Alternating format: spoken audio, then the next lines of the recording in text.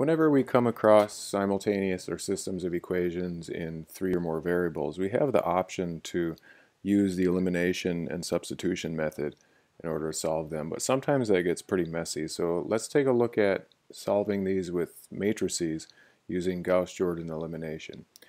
And so Gauss-Jordan elimination is a series of row operations where we can interchange any two rows, multiply each element of a row by non-zero constant, or replace that row by the sum of itself and a constant multiple of another row.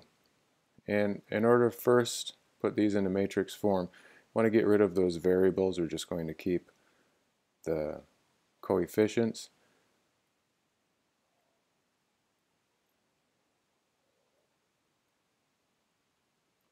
And then I'll put a line here that symbolizes the equal sign, and on this side we'll put the other side of the equal sign. Whatever we do to the left side, we're going to do to the right side. We want to end up with the identity matrix over here, 1, 0, 0, 0, 1, 0, 0, 0, 1. And then on this side we'll have the answers. So the first column represents the x values, second column the y values, third column the z values. And so we'll get 1, 0, 0 is equal to some number here, so we'll have only x on this side, and what x is equal to on the other side. And so first, I want to subtract R1 from R2, and I'm also going to subtract from R3 2 times R1. And we get, first row is the same, 1, 1, 1. And then R2 minus R1, so 1 minus 1 is 0, 2 minus 1 is 1. Negative 1 minus 1 is negative 2. And then 2 times R1 subtracted from R3. So we'll get 2 minus 2 is 0. 1 minus 2 is negative 1. And negative 1 minus 2 is negative 3. And then on this side, this stays the same. 6 minus 2 is 4. And 5 minus 4 is 1. Okay, next. So we're starting to see the identity matrix showing up here. We have only one in the top column, in the top row in this column, and we want to get rid of this one, and then make the third column zeros on the two top rows and 1 on the bottom. So let's take a look at R3 plus R2 and R1 minus R2.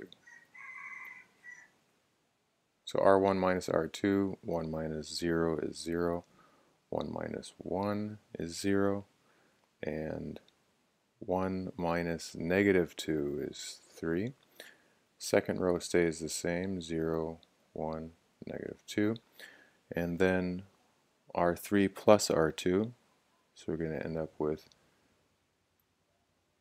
0 there, 0 again, and negative 3 plus negative 2 is negative 5. Then on the right side we'll have negative 2, 4, and 5. So again, we're starting to see this come together now. Now let's take R3 and divide it by negative 5 in order to get a 1 in that last place there. So we're going to have again 1, 0, 3, 0, 1, negative 2, and then we'll get our 0, 0, 1 here.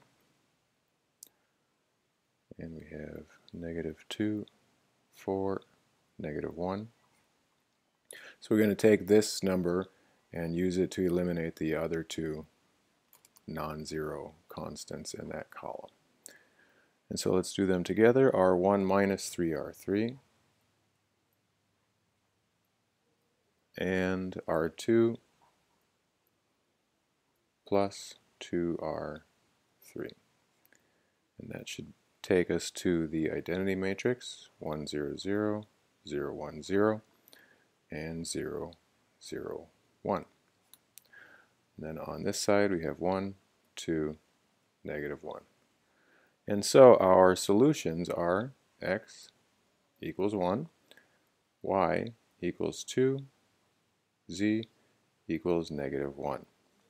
And we can check that by plugging these numbers back into that original equation. X is 1, 1 plus 2 plus a negative 1. These cross out, and we get 2. Satisfies our first equation. Next, 1 plus 2 times 2, which is 4, minus a negative 1. Right? 1 plus 4 is 5, plus 1 is 6. That checks out. These two check. And let's take a look at the third one. 2 times 1 plus 2 minus, again, a negative 1. And we get 2 plus 2 is 4, plus 1 is 5. And so those check out. All right?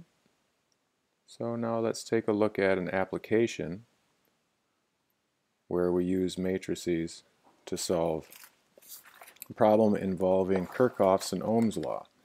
Remember, Kirchhoff's law tells us that the sum of all currents in any node or juncture is equal to 0, and then Ohm's law is just simply voltage equals current times resistance, or V equals IR. And so if we have in this loop our voltage source 6 volts, right? And so we have 6 volts for I1 here equals 2 ohms times I1, right? Plus 1 ohm times, we've got I1 going this way and I2 going that way, so I1 is going down in this wire here, and I2 is going up. So we've got to take I1 minus I2, right? And so we simplify, 6 volts equals I1 times 2 plus 1 ohms minus I2 times 1 ohm. And then in this loop, we've got 3 volts. Our current is going this way. And so 3 volts equals 6 ohms times I2 right here. And then again, we've got I2 going up, I1 coming down. So in this equation, we've got 1 ohm times I2 minus I1. We don't know which direction exactly it's going to go. Depends on which is stronger. And to simplify, 3 volts equals negative 1 ohms times I1 plus I2 times 6 plus 1 ohms. Let's put this into matrix form. And so basically we've got, let's get rid of some of our complicated area here. We've got 3